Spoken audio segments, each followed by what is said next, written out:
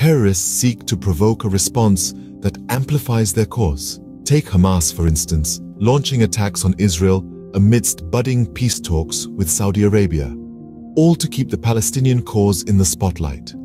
India, however, chose a path of wisdom and restraint after the shocking Mumbai attacks in 2008, akin to the September 11th attacks in the US. A military response could have escalated to a nuclear standoff, diverting attention to the India-Pakistan conflict over Kashmir rather than terrorism. Instead, India's condemnation earned it recognition as a responsible nuclear power. This strategy, coupled with the global financial crisis, helped India grow its economy to $3 trillion while Pakistan's dwindled.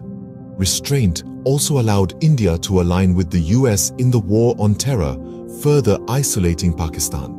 The UN's designation of Lashkar-e-Taiba as a terrorist group in 2010 kept the spotlight on Pakistan's duplicity.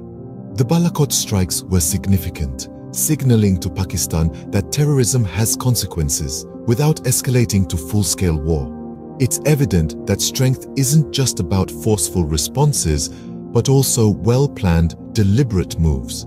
The goal should always be to outmaneuver a rival while maintaining a credible threat of force. And so, India's restraint post, the Mumbai attacks, exemplifies the power of strategic patience in the face of provocation.